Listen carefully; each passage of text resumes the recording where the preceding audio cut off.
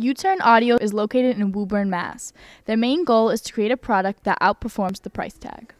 So we primarily manufacture turntables, and we recently released a phono preamp. So I guess you could just generalize that as being audio products. U-Turn Audio has been a favorite amongst music enthusiasts and vinyl lovers for years. So this business started in 2012. The three founders got together from high school, they were friends, and basically saw the need for a low-cost, high-performance turntable in the market. Turntables, invented in 1877, were pretty different than modern ones, but the premise has stayed the same. See, a turntable is an audio piece of equipment, and it basically just plays from a vinyl record and picks up the sound that's etched into the record. Each turntable is individually handcrafted. Okay, so this is the first step in our production line, and this is where we take the plinth and basically start putting the components on. So you can see this is the two different boards we use. This powers the motor, and this is where the tone arm will connect. This one in particular has a built-in preamp, which is something we came out with probably about 4 or 5 months ago. Okay, so this is the second step in the production process, and this is where we use our little nameplate press to press the nameplate on. This on-off and our logo right here. That's prominently displayed where the switch goes.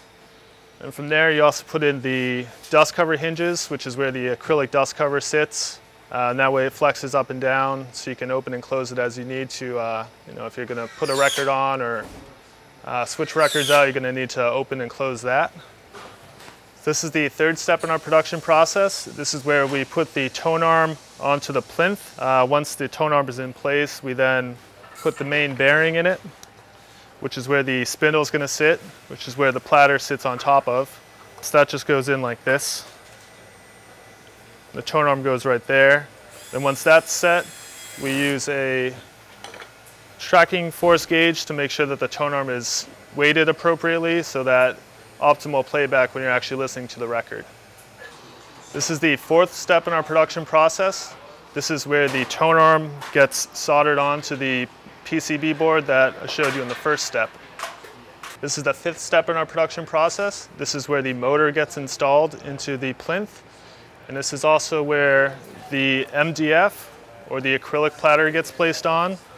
As you can see here, we have a little camera set up so we can measure how much platter wobble there is.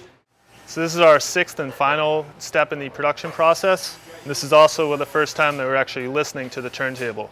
Investing in a U-Turn turntable will be one of the best decisions of your life.